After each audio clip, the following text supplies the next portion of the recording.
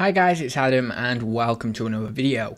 So in today's video I'm going to be discussing my philosophy of writing.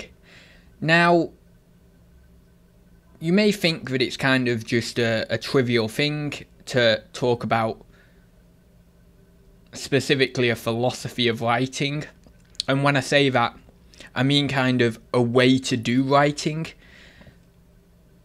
I don't mean a philosophy of writing in or as a subset of the philosophy of language. I don't mean the technicalities of writing particularly or too much, but I mean more so, can we determine a natural or correct way to write and to engage with writing?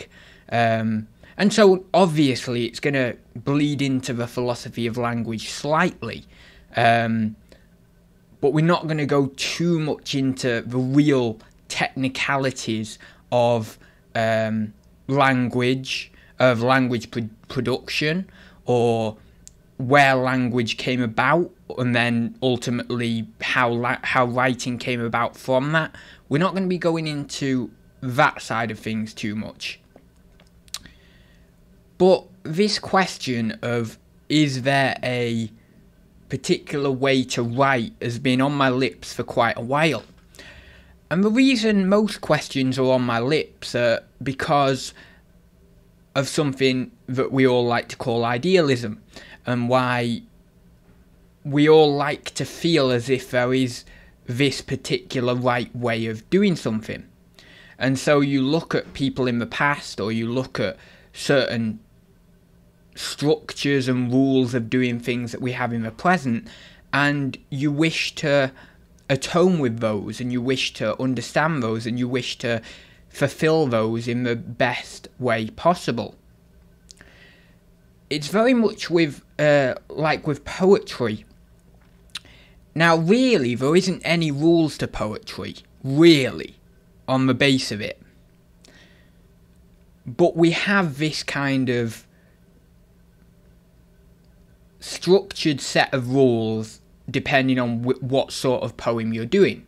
Whether you're doing a haiku, or whether you're doing nonsense poetry, or whether you're doing prose poetry, or whether you're doing sort of rhyming verse or something like that, whether you're doing limericks or whatever it is. We have some sort of rules there. But really there isn't any rules to poetry, because we can express ourselves in any way possible poetically. Now what you'll find is being able to write within the rules of poetry and express yourself in the way you wish to is one of the best ways of going about it. Because at first you may try and cling to the rules of poetry and try and put words in certain places and try and be very, very rigid with it. If, let's say, you're a person who kind of likes to follow rules, like I am particularly, I'm quite agreeable. I like to do things in a certain way that's, let's say, highlighted to me. So if you are a person like that, at first you're going to think about the rules and you're going to be quite rigid with it. Then you're going to go the total opposite, and you're going to go to the total extreme of not having any rules, and then you're going to find some sort of happy medium. Now, is that to say that in poetry that happy medium is the correct medium? We don't know. But this is what I want to get onto with the philosophy of writing. There's all these many right ways of doing it, but we can never fully understand the right way. And we only wish to understand the right way because we have an attachment to the right way. We have an attachment to doing it in a certain manner. Now, of course, there's nothing wrong with that, because we want to do the best work that we can do. But sometimes having or being overly attached to the right way of doing something, it means that you don't do it in the way that you have at your disposal, and the way in which would be the most creative direction for you as an individual. So we tend, let's just go over a few of the ways people can write. You can write just quite naturally, or normally we'll say, maybe not exactly naturally, although there is an element of a natural tendency within it, of course. But you can write quite normally, and you can say to yourself, I'm going to write an essay, or I'm going to write a book. And so you go off and you write that. But you write it in a certain way that, of course, you try to write it. You actually try, and you go out there and you're like, right, I'm writing this book and I'm doing it in that way. And you can be quite kind of forceful with your writing. Now, of course, there always has to be a spirit attached to an idea, in which is the pursuit of that idea. You always have to have some level of passion and spirit to be able to put an idea in reality. But when we write with a lack of spirit, in which we just let it flow, generally, though not always, we generally get a nice piece of writing that's almost poetic, even if it's in a book, or even if it's in an essay. You can get a nice piece of poetic writing from that natural, just letting it flow, that almost compulsion to write and just allow the words to be placed upon the page as they wish. So of course you have the forced element of writing. I'm going to write this book, I'm going to get this exactly right, I'm going to lay it out in this exact way, and I'm going to make sure that this is done conscientiously in this way. Now, that form of writing can be very, very good for scientific journals, scientific articles. It can be quite good for certain textbooks and things like that, and being able to have that kind of more forceful element of writing. When we talk about the art of writing, that specific style doesn't work as well. And if we are also to consider that maybe we would like some flow in a poetic way, let's say, or in a humorous manner within a scientific journal, which is, not the best option, but people can do it, and you can do it in a way that is actually still suited to a journal article or whatever it may be. Or you may want little things in a particular textbook that are a bit more poetic or a little bit more relatable. And so sometimes with that form of writing, it's an odd kind of thing that happens with that. Because what we can think is we have this weird mix there in that idea between the art of writing and also the more forced writing. Because what happens in that circumstance is you set off to write a book, a textbook, or a journal article, or whatever it may be, a piece of writing that desires more conscientiousness and desires more attention and is maybe not so much done in a compulsive passion like some forms of poetry can be done, and can be done well in that way, or some forms of artistic philosophy can be done in that way as well.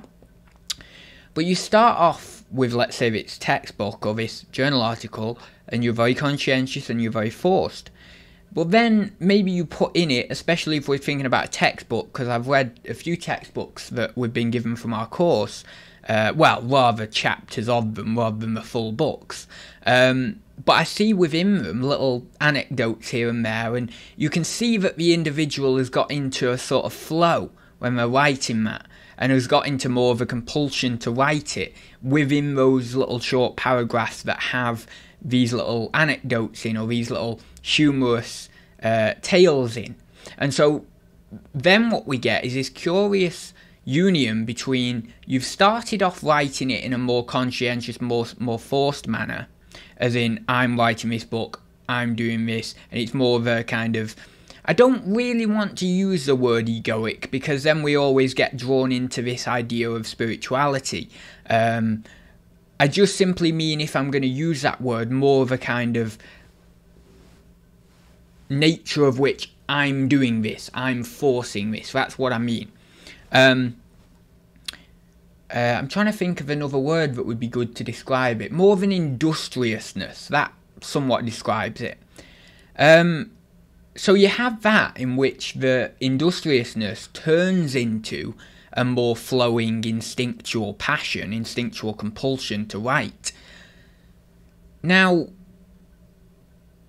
is it the case that we should, if we are writing in an artistic and a poetic way, is it the case that we should strive to be in the state of an instinctual flow with writing as much as possible? And is it the case that we should ignore writing if we do not feel that we've got that feeling of deep passion for the writing as we're starting it? This is something I'm going through at the minute, and this is something I've been going through for a while, of trying to only write when it really grabs me. We come across one main problem with this. I'm sure there's other problems that I could identify, but the one main problem with this is, does the motivation come back? Let's say you write for a while, and you're writing a book or you're writing an essay or whatever it may be, and you write for a while and you flow, and every day you get up, because this is what I've done before, every day you get up and you're flowing and it's instinctual and it's passionate and you're in a clear rhythm. Now, let's say one day that rhythm goes and you think, well, I think that maybe I should take a break. I've been in this rhythm for a while. I don't want to force it. I don't want to write in an incredibly forced way for this particular artistic piece of writing. It might serve okay to do that if you're writing a more conscientious piece of writing, but in the piece of writing that I'm doing that's maybe more soulful, more artistic, I don't really want to force it. So you don't force it. There's a main problem with this. Now, we have two elements to this problem, or two ways of looking at this problem. The problem is, does the motivation come back? Now, we have one angle of this, which we can say, well, if you trust yourself, if you trust your own nature, the motivation will come back and you'll get into that flow again. And maybe after a week or so, you'll write again and it'll naturally follow on. And that seems to me to be correct in one form, in the sense that it's happened to me quite a few times, and after a week or so, I've had that desire to get back into it. But we also have the other angle of, well, potentially it might not come back. Maybe it won't come back. Maybe we're going to go on to something new. And of course that's not a bad thing, because we can say, well, naturally I just went on to something new. Naturally my writing took me on to a new idea or a new project. But if we think like that, we might get into the trap of having 1,000 incomplete projects. And of course, many people do have a good few incomplete projects. In fact, quite a lot of incomplete projects. But if we're to always think like that, then we may, and again, it's not exact, but we may have many, many incomplete projects. So then we get back onto the idea of, well, okay, we know that maybe this instinctual flow is particularly good and maybe is particularly desired for an artistic piece of writing. But maybe it comes as we have the instinctual flow to begin with when we first begin the project. It maybe comes out of a very, very deep, passionate desire to start this project. And then we'll get a good few weeks of being really in that flow. And, especially if you're really interested in what you're doing, and if you really get behind it, you will have a good few weeks of that. But then maybe it's interesting, or it's a good idea to pair that forced nature of writing when you start off. For example, let's say you've lost that instinctual flow, and then you need to start off again, in terms of you need to start back up with the writing. Then maybe when you start up again, you do start up in a more forced manner, because it's that forced manner that then leads you back into the instinctual flow after maybe a page or two of writing. Maybe less than that for some people, maybe more than that for some people, but around that. And so then that specific forced element of writing that is maybe more generative in the setting of conscientious writing or scientific writing, and that maybe is frowned upon a little bit within artistic writing, is actually the very thing that got you back into that raw, passionate flow that is, for most people, considered quite a good attainment of writing and the way in which to write.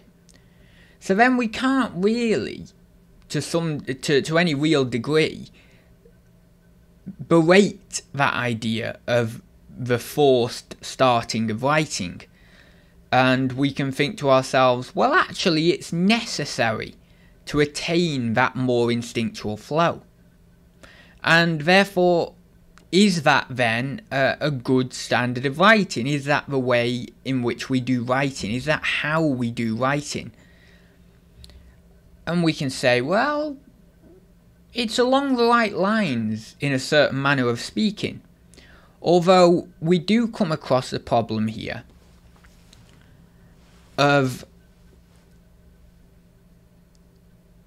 if we start up from a forced nature and a piece of artistic writing, and if we do get back into the flow after a page or two of writing, maybe then we stop after a while again and then start up again in a forced nature, and then it repeats itself once more or twice more in the same fashion, what we're going to get potentially is a page or two here or there of writing that is more forced, until you get into that more flowing, spontaneous, natural sense of writing, where words place themselves on the page quite nicely, quite spontaneously, and also quite rightly as well, from a more creative, unconscious force. There is that. I don't think that's an incredibly powerful argument against it, because generally when you read back your writing, even if, let's say, you have forced it at the start, you've forced yourself back into it,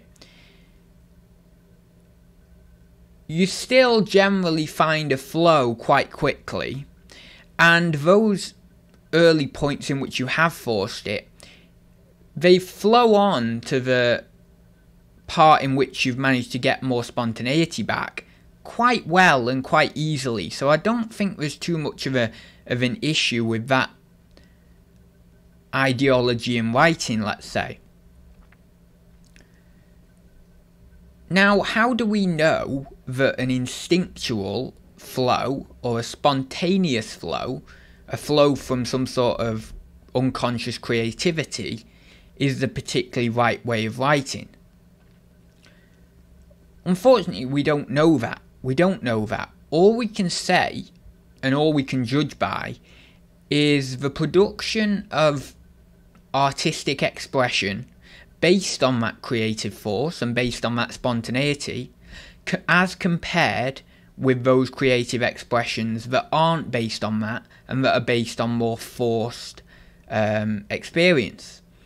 And what we see time and time again, and this is quite conclusive, is that art and that artistic expression, not only in writing, but in obviously artwork itself, in the artwork of the artist, in terms of pottery, in terms of paintings, in terms of drawings, all that sort of stuff, in terms of film, in terms of YouTube content, in terms of music videos, all that sort of stuff. The best music videos, the best pottery, the best artwork, and also the best writing often comes from that creative force flowing through the individual. Now, we also do have a dimension of experience in which we have this union of the more rule-based, rigid nature and also the spontaneity of the creative force. So there are paintings out there, there is artwork out there, there is writing out there, which follows a set of rules, but also is very spontaneous. And when we get that pairing, something interesting happens as well. And what that essentially is a directional attitude towards this creative unconscious force, in which the imagination flows through you as a directing vessel, and you are the directing vessel in the form of the rule, or the form of the producing something with a set of rules. And so the creativity gets placed in reality in a very, very interesting way, which is that of a beautiful spontaneity that has been placed in a specific direction because of rules. And that's a very, very, well, it's a very, very antithetical remark, really. It's a very, very antithetical idea, but it works. And it's a very paradoxical idea, but it works. And we seem to see this with a lot of artwork. When we pair this kind of ideas of rules with the unconscious creative force, we get something that we can understand as good. Now, let's go into this in a slightly different way as well. So, or from a slightly different offshoot. So, when we're talking about the creative force, and when we're writing, and when we're getting into this instinctual flow with writing, we can often leave behind rules. Now let's look at that for a second. So if we are writing and if we're leaving behind rules specifically, then of course the writing is quite good. It's not necessarily bad in a specific way because it flows from a creative force, but there's something to be desired in its structure and in its ability to include proper grammar, include things in the correct places as well. If you have a piece of writing that you're just flowing and flowing and flowing and flowing with, it tends to become less comprehensible to people. And although it may have flow, and although it may be directed from some sort of unconscious creative force, it doesn't tend to be able to help the reader understand what you're saying. So then we get to an interesting understanding that the rules of language, or the rules of writing, allow an individual to understand in a higher manner that spontaneity of which has come from a creative instinctual flow, of which you're writing down on the page almost as if something's animating you. Because if you just did that, or when you just do that, it doesn't fit quite well. And as I said, we see this in poetry. If I write a poem, if I have some imaginations or some fantasies, and I write a poem, just solely based on those fantasies, and just write down the things I've seen, and maybe just do it in a little bit of a slightly poetic manner, let's say, then it's okay, but it still remains a little bit flat. But if I put in certain minor rules, I'm going to put a rhyme in here, and I'm going to place these stanzas in separate to one another in this amount of lines, or I'm going to go for this specific angle, let's say. I'm going to tailor it in just this subtle, specific manner. Then it starts to just lift the poetry a little bit. Those minor little rules that you've started off with to think, I'm just going to do it in this particular manner, those lift the poetry and lift the creativity. It doesn't diminish it, it lifts it. And so then we think, in poetry, that's how we do it.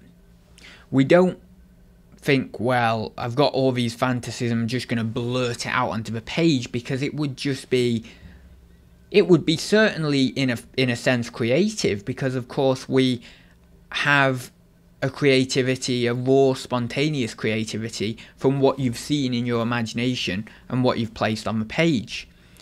But this is why doing something like a nonsense literature or rhyming style with imaginative poetry is a brilliant rule to use to direct the spontaneity and creativity of it. The ability to put your imaginative stories that you imagine in your mind into rhyming verse allows a flow, it allows a humour, and it allows a bringing together of the creativity in a way in which elevates it, and in a way in which allows people to understand it and to flow with it even more. So that's why a lot of people who do the nonsense literature poetry, and obviously the early people who did it, sort of Edward Lear, Dr. Seuss, that's why they have adopted that sort of style, because it allows for that kind of understanding, and it elevates the poetry. It makes it better. It makes it more juicy. As I would say, it gives it that juicy little morsel that we can't even describe, but we can only describe in a sound that is something like that. And that's good poetry, when we have that juicy little morsel that we can only describe in that sound. If you have to describe that juicy morsel in anything more than that sound within, or after you've read a specific poem, then the poem really isn't that good.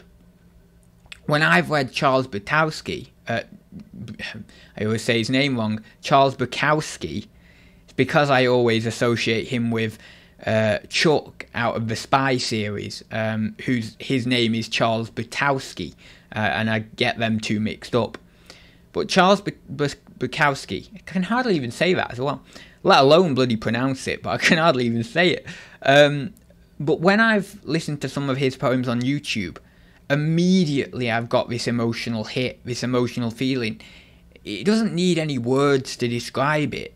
If anything you're going to describe it is, it's got that taste, it's got that flavour. Or, of course, another way to describe it is just in tears, in emotion, in raw, passionate emotion. They're the two ways to describe it. It's either that, ooh, that was good, but you don't need to say that was good, of course. Or it's just pure and raw emotion. So that's what we have to do when we talk about poetry. Now, style is very, very hard. Style is something that is I don't particularly think I've fully found my style yet. I think I've found it more with poetry. I'm closer to a style with poetry, but particularly with writing or with writing essays or books, I don't really think I've found my style yet. And if I were to critique my book writing, it would be that it doesn't utilise the rules of grammar, and it isn't structured enough, my writing, in terms of my book writing. In fact, it's terribly unstructured, and it's very, very, you could say partially stream of consciousness, but it's not quite to that level. It's still structured, but to a level that's not quite, obviously, as unstructured as stream of consciousness. But it's not incredibly structured. It's very, very instinctual, flowing onto the page. And so I would critique my writing in such a way. Now, we could say, well, that comes into a certain style. Well, yes, it can do. But there's also ways of structuring yourself, even if you do have a style somewhat like that, so that then it just gives it a bit more elegance. It just gives it a bit more direction, and it elevates it once more again, just like with the poetry. So, I would say that finding your style, for one, is a very, very long process. I think that really, if I'm being very, very honest, and it's hard to say this because I know that when I say this to myself, I'm automatically affirming to myself that I've got a long way to go before I find any element of my style. And that's hard to accept because I like to think that I've already, in some regard, done it, attained some sort of style and got there and all the rest of it. But such thinking, in any sort of extreme capacity of thinking you've got there or you've attained something, is not really conducive to success, because it means that you'll rest on your laurels, or you'll be quite lazy because you'll think, well, I've got there. Whereas if you think you're always not quite there, you've always got something to strive for, and you've always got something to look forward to. Because if we're to attain an ultimate success, that means by default that we've got nothing else to do. So it would be much more generative for everyone to always believe that they've not attained it completely, whatever it may be, so that then they get the happiness and they get the excitement of wanting to chase it still. But I think really it takes quite a number of books before, maybe not quite a number of books, but certainly a handful of books before you attain any sort of idea of your style. With some people it's possible. Maybe they've had quite a good education and all the rest of it, and so it's possible that maybe on their first book they're actually quite good and they've pinned down their style pretty well because of all the education they've had prior, and maybe they know themselves quite well and stuff like that. But generally it would take a few books. Now with poetry specifically, I think really it takes about 200 poems to... And again, it's an arbitrary number because it really depends on different people, and can you really allocate an arbitrary number to it, or a number to it? Probably not, but I'm just doing it for the sake of, well, it's interesting to allocate a number to it and to speculate in that way. But I would say it takes probably about 200 poems until you think, well, I've got somewhere where I feel like my sort of style here. And as I say, I think I'm approaching that, but I just don't think I've quite got there yet. And in the process of doing 200 poems or so, maybe a bit more, maybe a bit less, but in the process of doing those, you're exploring and you're thinking, well, I'll try the haiku, I'll try the prose, I'll try the nonsense literature, I'll try the romanticism, you know, all these different things, and you're experimenting. You're then able to get to and refine over that time period some things that you like, and you take little bits from here and there, and you curate your own style. You don't create your own style, but you curate your own style. And that style need be something that fits your personality, and it need be something that is to some degree fresh. Because otherwise, what's the point if it's not fresh? It's not... To some degree, it needs to be fresh, because of course there's nothing new under the sun. We all know this. But if you curate out of loads of different styles of poetry, or loads of different ideas within poetry, your own style, then it's fresh to a certain degree at least.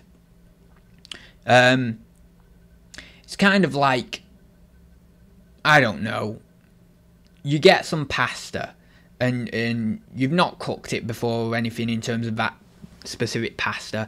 You put it in the pan and you cook it, and you put some veg in with it afterwards and all the rest of it, and then you put half of it away, and then the next day you get it out, and then you end up cooking it up again, but you add some new stuff into it, and maybe you put some new sort of sauce on it or something like that if you can. Then it's fresh in a way, but it's not fresh in a way.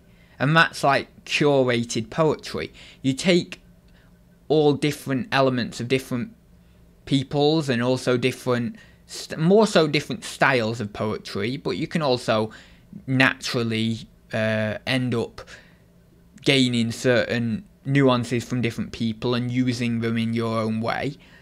And you take all this from the different styles and the different people, and you kind of curate it into your poetry. And that's exactly like the pasta. You're creating something slightly fresh from something that's already been used.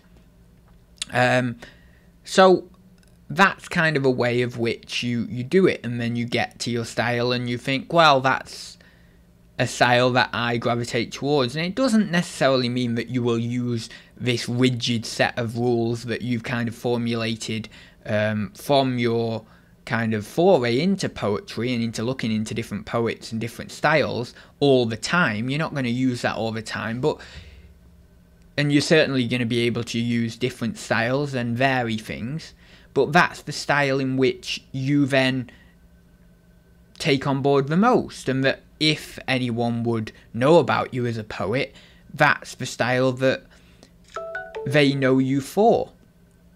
And that's kind of your creative addition to poetry.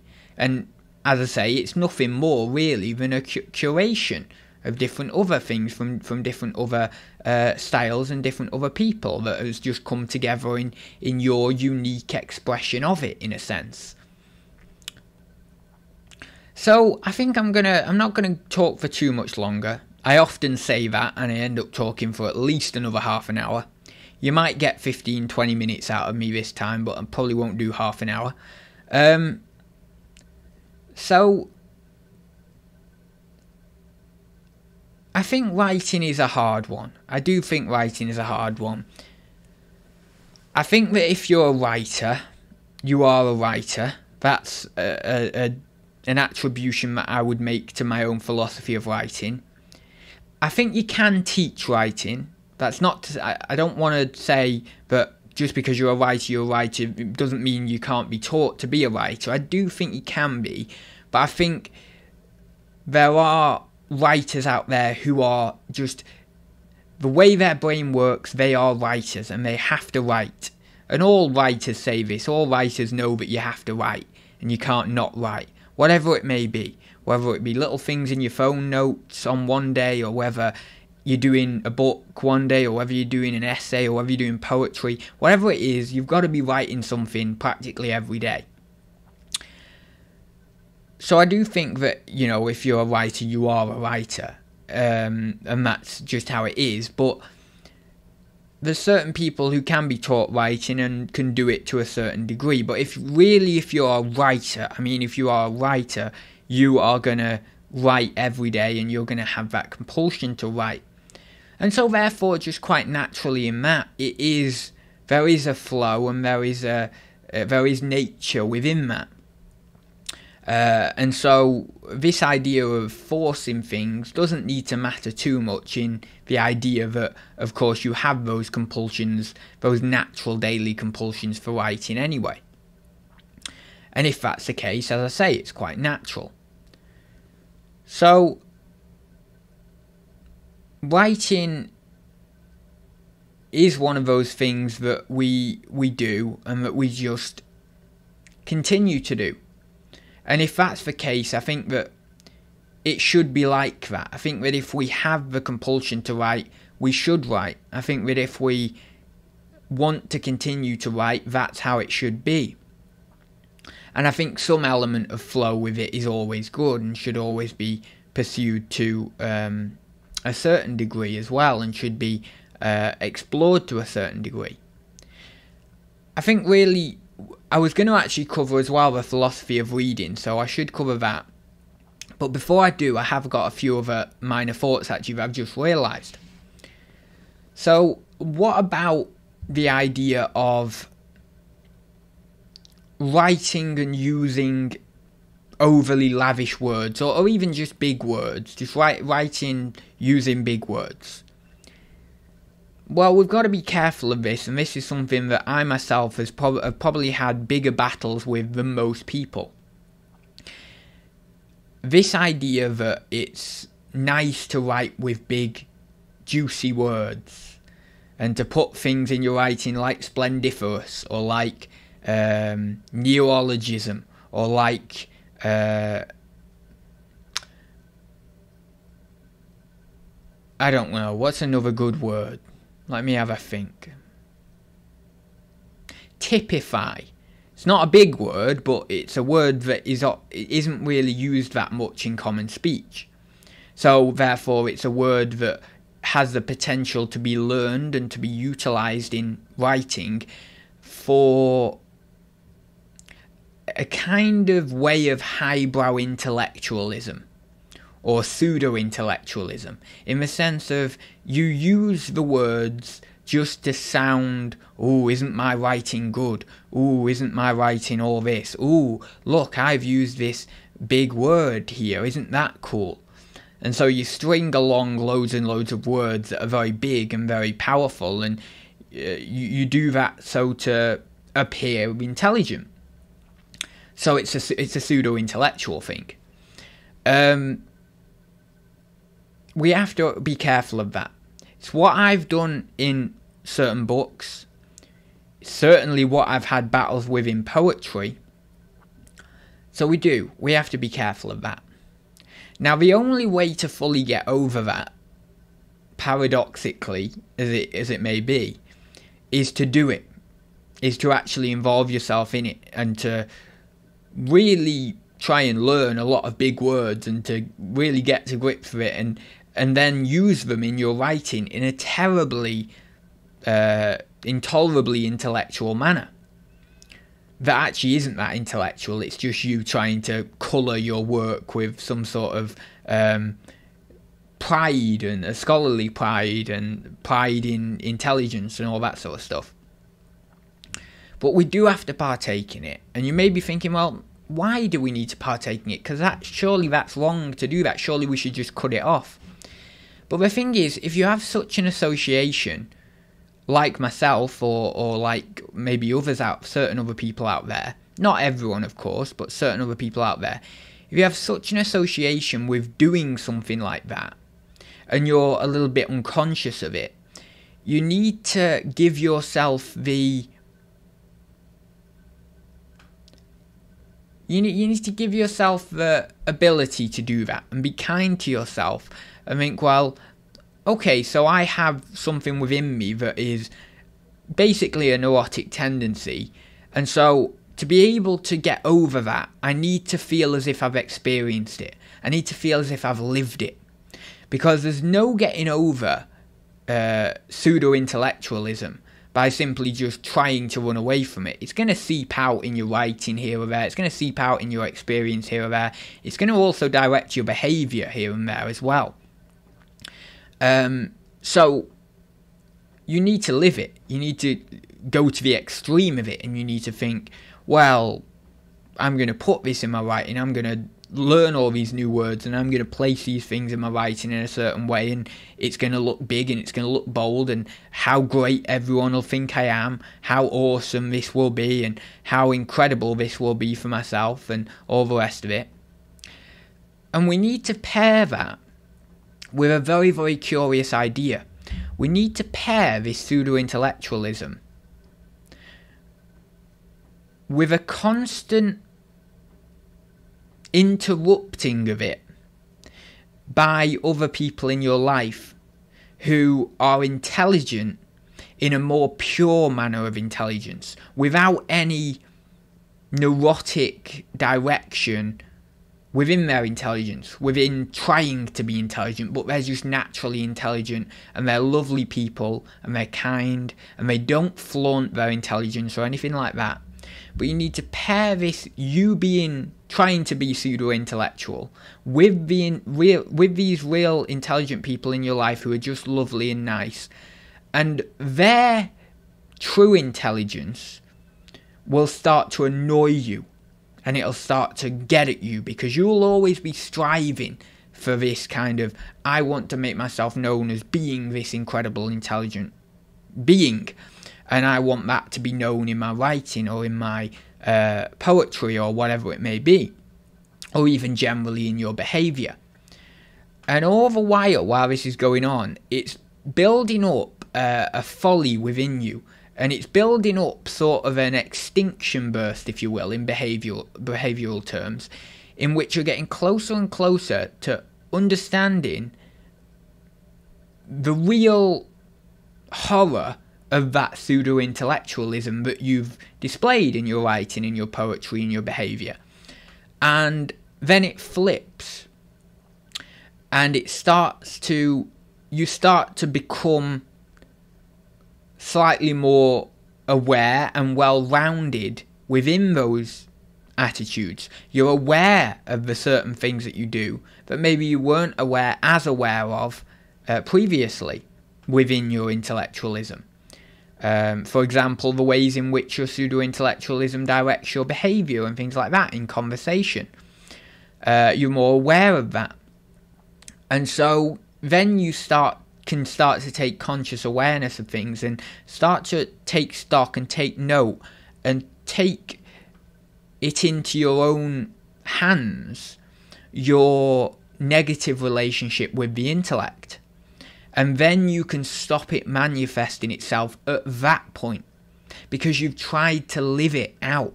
You have to give yourself the option of living it out.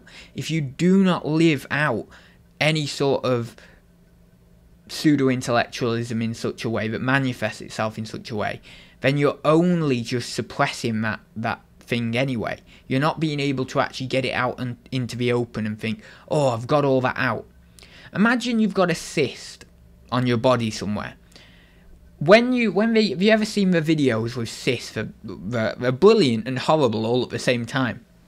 But when we cut open a cyst, all the gunk comes out, and then the cyst shrinks, and then obviously goes away after a little bit of time. And it's exactly the same with a complex or with pseudo-intellectualism or whatever. You need to cut that open, let it all come out, and then it'll recede. But if you start to just suppress it, in the analogy with a cyst, if you just let it, well, I'm just going to let it sit there, nothing's going to happen. It's just going to stay there. It's just going to be the same way it is. In fact, it might get worse. You know, let's say it was a benign cyst, maybe it isn't benign after a few years or whatever. So, we have to allow ourselves for that, and that's the way to get over that in our writing. And again, that's going to take a while. That's going to take a few books. That's going to take a lot of experience. That's going to take potentially therapy if it's a prominent thing. If it isn't a prominent thing and it's just more of a low-level thing, then of course it just takes experience and time. But if it's a higher-level thing or a higher-grade thing, then therapy might be a warranted thing. And so that's something that we need to be aware of. We need to be aware of that. we need to be aware of just being able to use words and use language and use writing as a vessel for communication.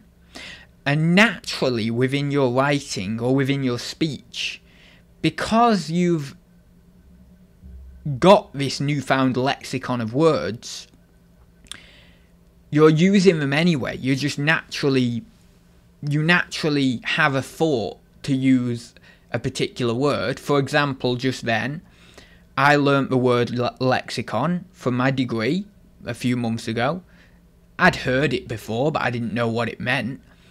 And so then, a minute ago, I had the thought to use that word, and so I used that word.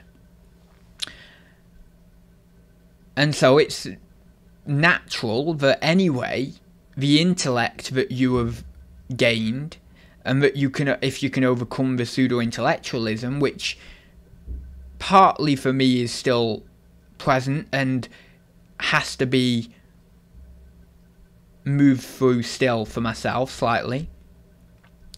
But if you can slowly overcome that, you're naturally going to place words, because you've got a large quantity of words at your disposal, you're naturally going to place those words in your language and in your writing that are,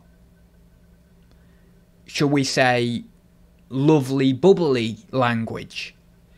And that's not to say that any other smaller words are or should be cast out, let's say. Because all of the smaller words make the connecting bridges of which the larger words wouldn't hold any meaning in a sentence or in a paragraph. So the smaller words and the connecting words and the conjunctives and all this sort of stuff allow us to formulate language or formulate true writing, sentences, paragraphs, phrases, all this sort of stuff.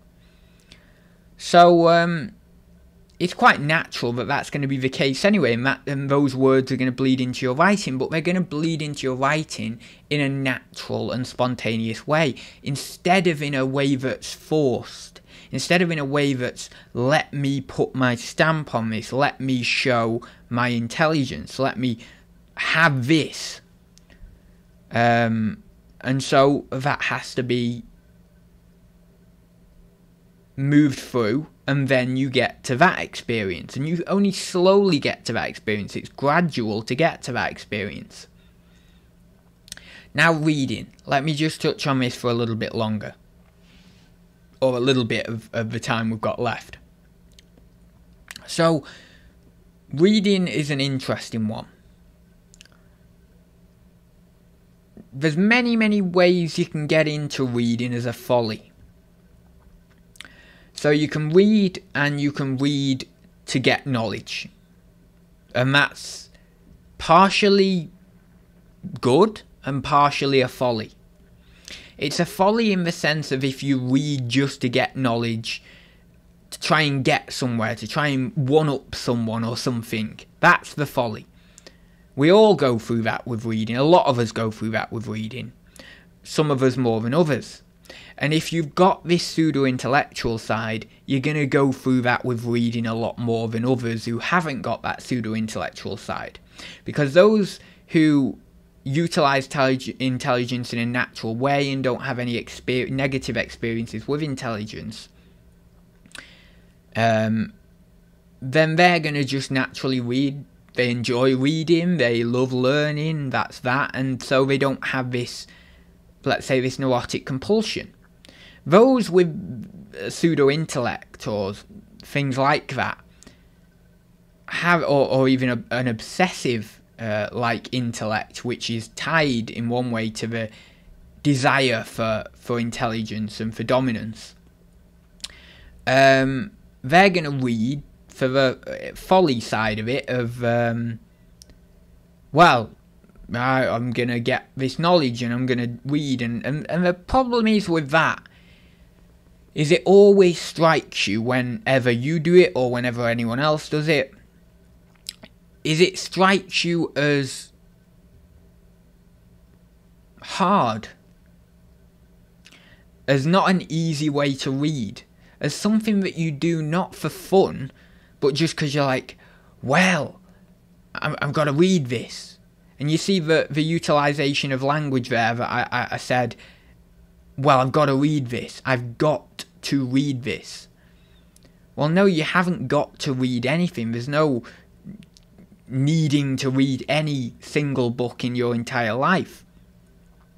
Now, of course, the idealism or the projection of ideals onto people in the past that I've touched upon before can come into this. Well, you could say, well, Nietzsche or Jung or Watts or whoever it is you idolise specifically, I don't know, Zizek or Peterson or some actors, or whatever it may be, I don't know, it could be anyone at all.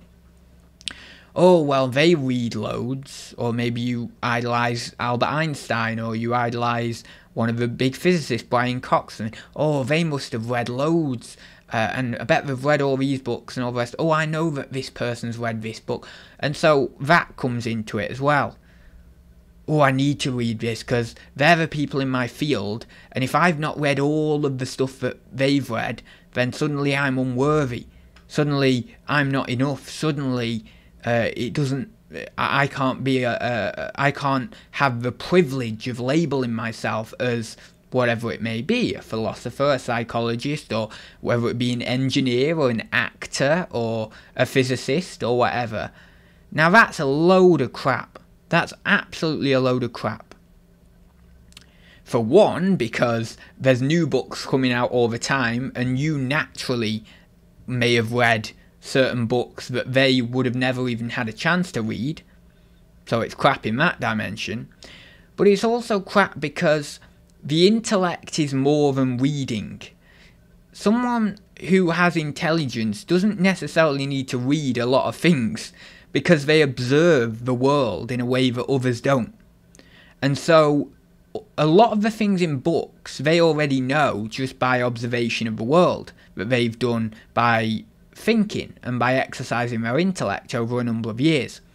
And so this is why many intellectuals, when they read things, maybe books from 100 years ago, 500 years ago, 2,000 years ago, maybe even just books that were published a year ago, they generally get this familiarity with the concepts in them because they've already thought about it in their life and they've observed it empirically. And then they think, oh, I remember, I know that because I've seen that in my life. And so therefore they, in a way, they don't need to read it because they already know it. I've had this a lot with philosophy books. I've read a lot of philosophical concepts and I thought, oh, is that what that... I've already had that idea, or I've thought about that, and we all get this, everyone gets this. If you're fairly intelligent, you don't even really need to be intelligent. I mean, some things are just very, very common sense, and you can read them and you realise, oh yeah, I've had that, But if you're reading specifically philosophy books that are generally considered a little bit harder in certain circumstances, certain books from certain people, and you're somewhat intelligent in the way of intelligence that specialises for more theoretical knowledge than practical knowledge, because of course everyone's intelligent in a certain way, and there's many, many people out there who are practically intelligent that I just become in awe of. I think to myself, well, I've got a desk here. I couldn't make that desk. Give me 10 years, I couldn't make that desk. There's no way. But someone can knock it up in a few hours, an afternoon. They could knock up this desk in an afternoon. And I think, how the hell do they do that? So, of course, everyone's intelligent in different ways. But if we're talking about a theoretical level of intelligence, those people who are fairly intelligent in that way will read the philosophy books or the psychology books or whatever it may be, and they will automatically get a familiarity with the concepts and think, oh, I've thought about that. So you don't really, it doesn't need to be that you need to read X amount, or you need to do X amount, or you need to have X amount of things or anything like that. Naturally, intelligence just is more of a, in a way, it's more of a passive thing, because you can observe the world in different ways than other people can if you're intelligent, without having read anything, or without even having the knowledge that you have such an ability to do so. And so you can think about intelligence in a more passive way like that. And it's simply your brain uses the experiences around you to formulate your own ideology, which happens to be very, very similar to a lot of ideologies that people have wrote in books over a number of years. But it's just that you've not decided to write it down, or you've not decided to, or you've not thought that you need to specifically read those people. And maybe that's particularly correct, because you already know that in your own mind, or you already have that experience, although you just don't know that they've wrote it down in the same way because you've not read the books. That's all it really is. Now, we've got to make sure that we read for the correct way. And I would say that unlike writing, I don't think it's as complex reading in the correct way. I think there is more of a split. The split being, you read because you think you need to, and it's a pseudo-intellectualism thing, or not just a pseudo-intellectual thing, but an intellectual sort of desire in which is not the right intellectual desire, but actually it's more of a, I need loads of knowledge, I need to get the, it's more of a kind of neurotic intellectual desire.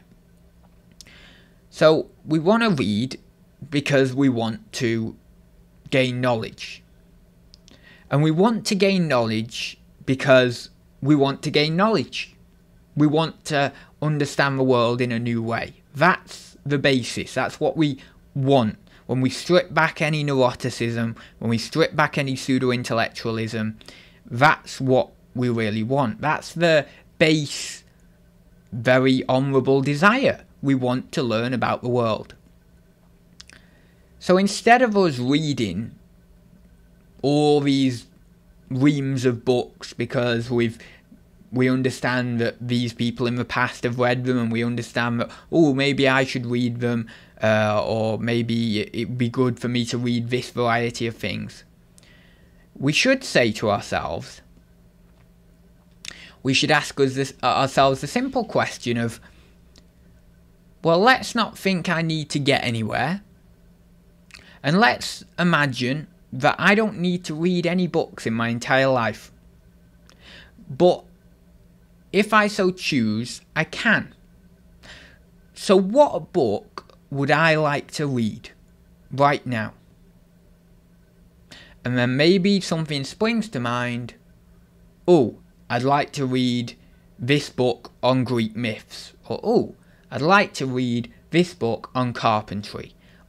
I'd like to read this book on engineering. And so you read that book. But you don't read that book as in a neurotic way, because you've let go of that to an extent. And it is a very, very intuitive and very balanced process, this as well, because you can easily fall back into that neurotic tendency, you see. But you read that book, and you read it for what it's worth, and you get engrossed in that book, and you love it, and then you understand it better.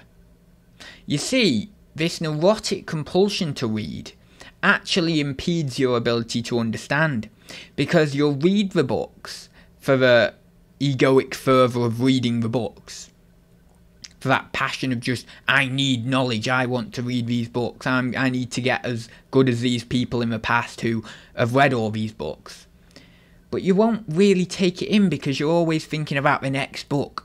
You always say, I better get onto that next, but I've only got X amount of days in this year, I've only got X number of years in this decade, I've only got X number of years till I'm dead, and I need to make sure that by this age, I want to be in this position, and to be in this position, I need to read X number of books.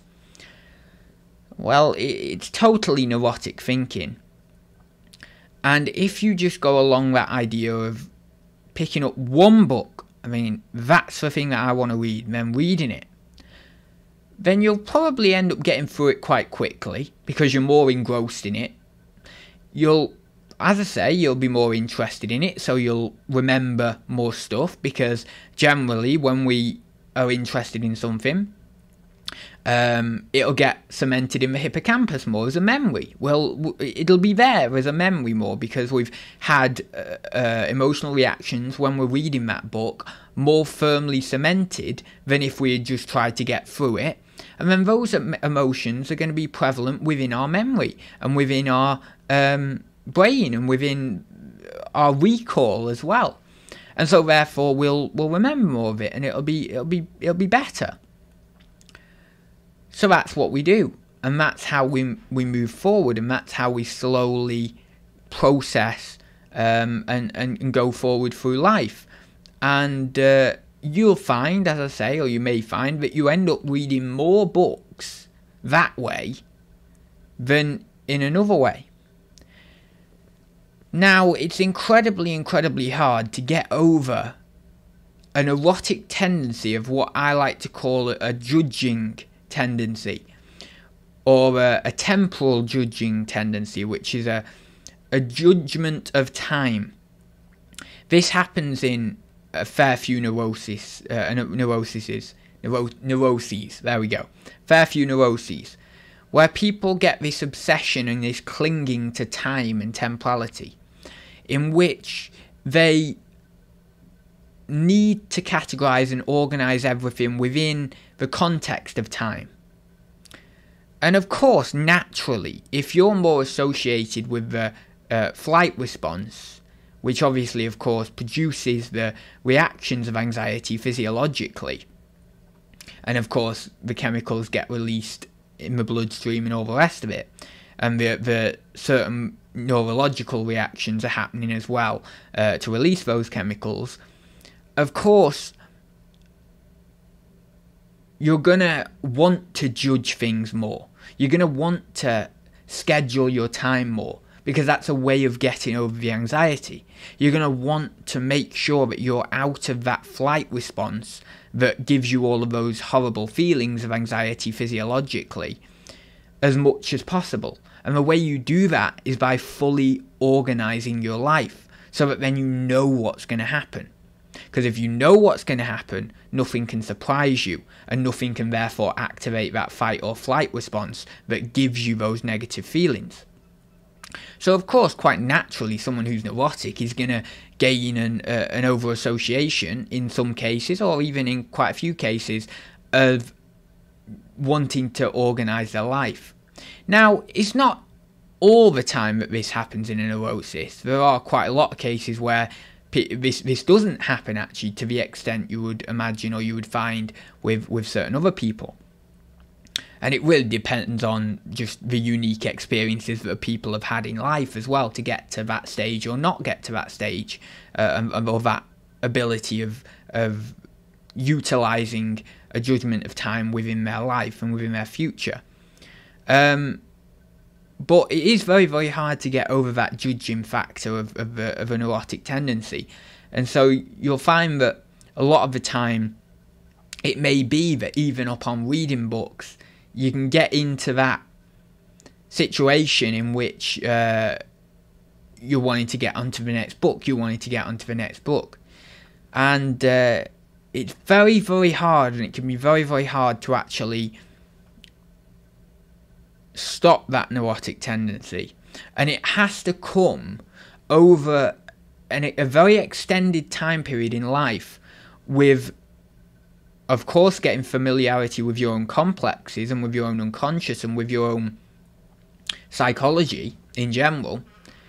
But it's also through experiences, and through the dissolving of those complexes, through the maturation of your psychology and experience, you slowly get a more healthy relationship with that judgment, opposed to, let's say, some sort of spontaneity.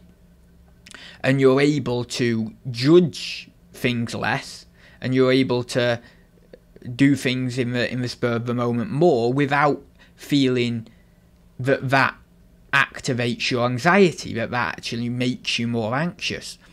And so when you have that dimension of experience, and when you can open up to that instead of being closed off and trying to judge everything in your life, of which you can't do anyway because things always pop up in life that surprise people, but if you can do that, then other dimensions of your life, such as the pseudo-intellectualism, whilst also combating those kind of neurotic tendencies at the same time, can withdraw slightly. And you can slowly, over a long time period and a lot of work, depending on the prevalence of these compulsions, get to a state in which you feel grounded more within yourself and feel as if you can let go to these things and experience life as you should. Well, not you should, but you would like to experience life, rather than being pulled in a way by these compulsions. So I think that kind of does it on reading, and I think that we should maybe just take note of reading and think about how we're going about it, and just read for the love of reading and what we want to read. Fiction, non-fiction, science, philosophy, or art, or whatever it may be, whatever book we want to read, we read that. And we don't also have this neurotic compulsion of having tons and tons of books and then thinking, well, I've got all these books now, and so you can see them on your shelf, and so that reinforces, in a way, this neurotic tendency. And you think, well, I've got all these books and I need to read them and all the rest of it. I think that going too much or thinking even too much about that, perfectly fine to have a lot of books on your shelf, but trying to get out of that experience of thinking in a certain way about those books on your shelf, that's something that we need to also get out of. So that then we can just be attentive to the present moment and what we're doing right now and what we're reading right now, and that allows us to read and enjoy it. So I think I'll leave it there anyway, guys. Thank you very much for watching this video. It's been another long one, been an hour and 12 minutes, but I think I've covered there what I wish to cover with regards to my philosophy of writing and my philosophy of reading.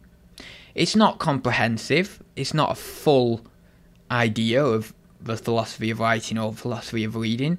Certainly there's things that we could expand on within the philosophy of language particularly, but I didn't want to go into the generation of language, or of speech rather, phone-in production, all that sort of stuff, because it's not particularly related to, well, I mean, it is in a way related to writing, of course, but it's not related to what I specifically wanted to talk about with regards to writing. I mean, it's somewhat of a separate video as well, and the philosophy of language, or the psychology of language, isn't an area I'm particularly interested in, although I understand that it very well can be an interesting area for a lot of people, and I would love to find it more interesting than I do, but it's just that there's certain things you just don't find interesting, isn't there, as much as certain personalities find things interesting more than others.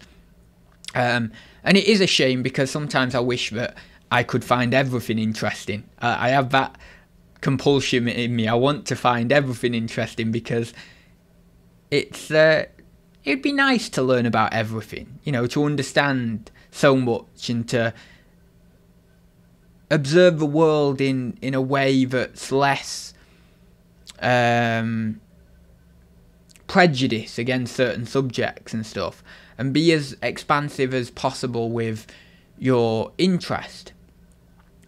But it's in that way, really, that our brains are discriminative, in the sense of they give us certain interests and they block off other interests that we don't particularly enjoy that much. And it is so that we need 7 billion people, well, maybe not 7 billion people, but we need a good range of people on the planet to be able to facilitate our desires with all of these different subjects, because as an individual, your brain can never be on board or enjoy the experience of all subjects.